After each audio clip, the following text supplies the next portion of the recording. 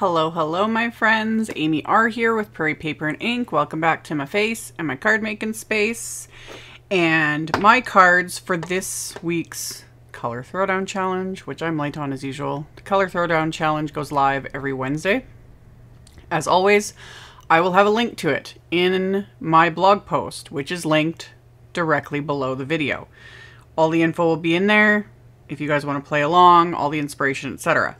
And for this week's one, I went with like a fall theme because the color challenge was kind of fall themed. And I used a couple of the new distressed mica stains along with, I think this one came out last year. They're all still available because they were all kind of re-released. So I used distressed mica stains, distress inks, did some ink smooshing on die cuts, including my favorite mushrooms, the Simon Says stamp, little mushroom stems, wafer die set that I've done a ton of videos on. I'll have a link to that playlist at the end of this video. And yeah, just keep watching and I will show you guys how I made these cards. I started by doing all my die cutting before I even started filming. Because like I've been saying in recent videos, especially if I'm doing multiples, that's just boring. It's boring to film. And it's just boring to watch the same thing like over and over again. So I die cut all my pieces. And then I laid out my Tim Holtz Media Surface Mat. And I'm going to start with the florals, of course, which is the little sunflower bloom wafer die. And I've used this in a couple of videos already as well. And I love it. It's just cute.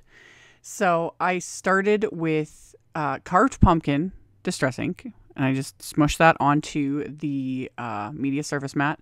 And then I shook up the Mulled Cider mica stain because you need to shake those up really, really, really well. Make sure there's none of the mica sitting in the bottom of the bottle because otherwise you will clog the nozzle. So shook it up really well, sprayed that, sprayed a little bit of water as well, and then got ink smushing. Now, I personally, and I've talked about this before, I like to die cut first and then do my ink smushing because I like to see where everything's going. But you can totally just do a panel, do a background, whatever, and then die cut it to your heart's content afterwards. That's fine too. If you do a background, it's a little less messy because doing it this way, unless you wear gloves, like if you want to put on a pair of gloves and just protect your hands, that's fine. It all washes off eventually. It's just, I was covered. And it's wonderful when it's like oranges, greens, and browns. So I was covered in sludge by the end of it, but it washes off. Just takes a bit. Honestly, the best way to wash it off is actually take like a loofah. There is a Ranger product that's like a very abrasive little tool. I forget off the top of my head, but one of you guys can tell me in the comments. There's a tool and it works. With that one, you have to be careful with it. It's similar to like an actual pumice stone, but it's even more abrasive and it will remove ink from your hands, but it'll remove the skin too if you're not careful. But what I find actually really works is just a loofah, and some gentle soap, and you just rub your hands really well with that and it will take off pretty much all ink. So yeah, same with like hand sanitizer, that works too. I think most of us probably have like multiple lifetime supplies of hand sanitizer at this point. But yeah, there's some ideas, but at the same, it comes off with a very short amount of time for me because I'm always washing my hands, all the things. Anywho, with all of these die cuts, I wasn't aiming for my typical, like when I do ink smushing and I talk about this, I love like layering it up in that really textured, speckly, all of that. I love it. But that's not what I was fully aiming for with these. It was more just getting the color down. And between the ink, the water, and the mica stains, I'm going to get there is going to be that variation in that texture. And at the end of the video, I'll, turn my flashlight on to show the shimmer because it's amazing. But for the brown bits, I used Vintage Photo and then the Fallen Acorn mica stain. And I'll have links to everything that I used in the description box below the video as well as on my blog because I still get, comments every once in a while like, what was this? What was this? I always link to everything under my videos and on my blog. And in the rare times I forget, that's the one, thing that someone asks about. I'm like, Anyway, for the undersides of the mushrooms and the stems, I used just antique linen distress ink. And for the stems, I also added some tea dye distress ink. I didn't add any mica stain, anything like that.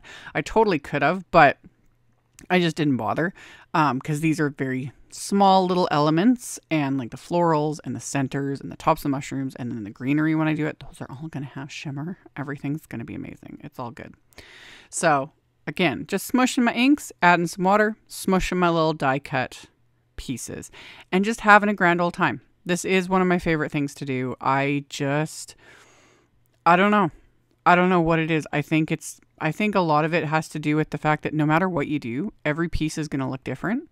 Whether you're doing die cuts or like actual full backgrounds, you can use the same inks, same colors, same everything. It will never look the same no matter what you do. And I think that's probably why I enjoy it so much. It's different every time. So it keeps me from getting bored, because that happens very, very easily. So after I would do each little like cluster of die cuts, I'd set them all aside to dry. For the greenery, I used the stems from the etched layered daisy stem. That one I've done a ton of videos on as well. I used just the stem, and then the actual like leaves, that's the etched laurel leaves, which I've also used in a bunch of videos because I love it. And the ink was Mowed Lawn Distress ink, and then the mica stain was the Wicked Elixir. I love the names of them all too, especially the Halloween ones, but really all of them. I just love them. So did all of my inky, smushy, messy goodness. And yeah. If I could just do this all day, every day, it'd be fun. So once I did all that, I let all of the pieces dry. Once they were dry, for the little sunflowers, this is the one time I didn't actually double up the sunflowers. Usually I die cut them twice and, rotate them to really fill them out. But this time I was like, I'm just going to use them as is. They're cute.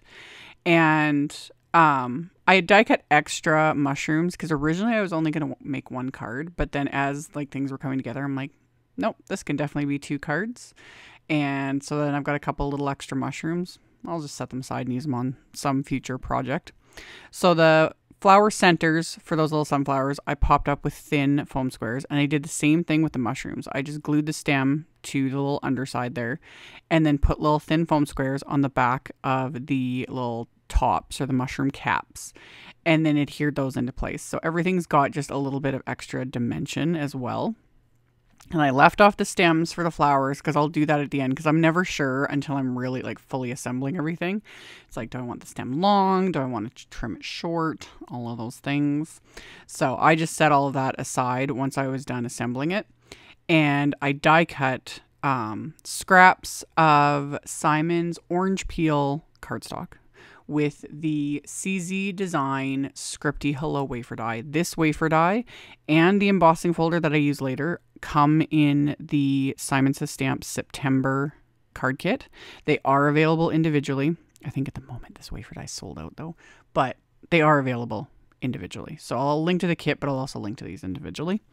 And with the sentiments, I only stacked 2 layers together. I left the third of each one aside. There's a method to the madness.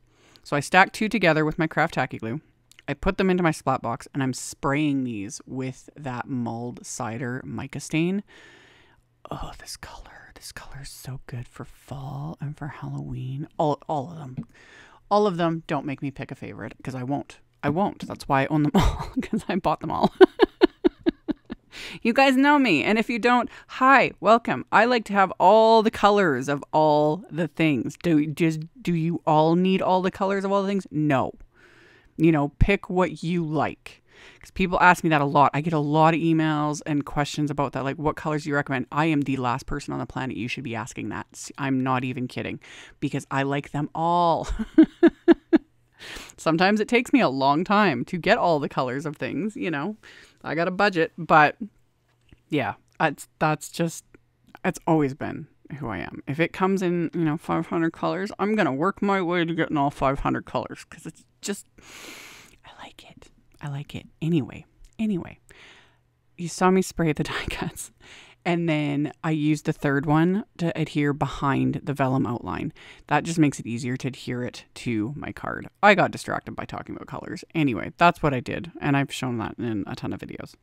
So after I did the sentiments, I'm going to emboss just some white cardstock, and I'm using that crisscross floral embossing folder. Again, this is what comes in the September card kit, but it's available individually.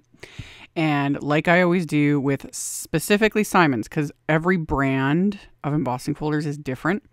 But with Simon's, I have my original Spellbinders platform, and I have 2 metal shims. You could use cardstock, that's fine. And then I always spritz my cardstock with a bit of water. I lay out my flour sack cloth, and that's just to keep me from getting water everywhere. And I lightly spritz the cardstock with water because it helps soften the paper fibers. Stick it in my folder, run it through the machine, and then I've got my fabulous embossed image. And this embossing folder, I think, might become a favorite, although again, don't make me choose favorites with embossing folders. I love them. I have so much fun with them. But I like ones like this that are very, like, just a simple pattern, you know, because it's like, oh, this can work for anything. You know, it's not a floral. It's not an image of any sort. It's just a nice pattern, and it can work for whatever you want it for. So after I'd embossed the white cardstock, I cut it down. So these panels ended up being like 3 3/4 by 5. Yeah. And then you can't see it, but off camera I had done, and I've talked about this, I laid everything out on the other panel. And then that gave me an idea of like where I want, you know, the greenery and the florals and all the things to go. So then I'm just following that. It's kind of in the upper left corner there. As I'm adhering this one, it just makes so it looks like, you know, I know exactly what I'm doing. Well, yeah, because off camera I fiddled around with the layout. So got it all adhered, and everything I'm just adhering with craft tacky glue to the background. And then once I get these mushrooms adhered into place, the sentiment, because I put that third die cut on the back of the vellum, it's so much easier to add adhesive to just that. I've shown in many videos, like just carefully following the word die cut, whatever it is, with my glue, because glue shows through vellum. I don't care what they say. There are adhesives that claim that, you know, they don't show through vellum. Yeah, no. All adhesive shows through vellum. That's just, it's vellum. It's what it is. So there's always ways to work around it, and this is one of them. Plus, having the die cut on the back, it pops it up just a teeny bit, gives it a little extra bit of dimension, so the vellum kind of floats a little more, and it just adds to it. So I adhered the sentiment, did the second card front. My card bases are Nina Desert Storm cardstock, because it's just perfect. It's just perfect. So I just cut a sheet of that in half, scored it in half again. So these are top folding A2 sized cards, 4 1/4 by 5.5 inches. I stuck the card bases into my Misty, and I am inking up a sentiment from the So Talkative set. This is another oldie but goodie that came out years ago. And I inked up a sentiment with Crackling Campfire Distress Oxide ink. This is another color that's just perfection for fall and Halloween. So I stamped that on the inside, and then I adhered the card fronts to the card bases, again, just using craft tacky glue. And then, no shocker surprise here, I'm using Studio Caudia Moss Green Pearls. I've used them in a ton of videos, but they're like the perfect shade of green, and they go with everything.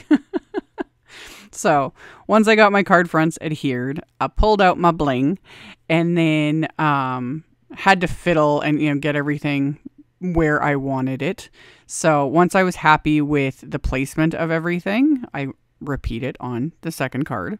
So I work on one, figure out where I want all the little bits and pieces, and then just repeat on the second or third or however many I'm making at a time. And then adhere them into place with dabs of craft tacky glue.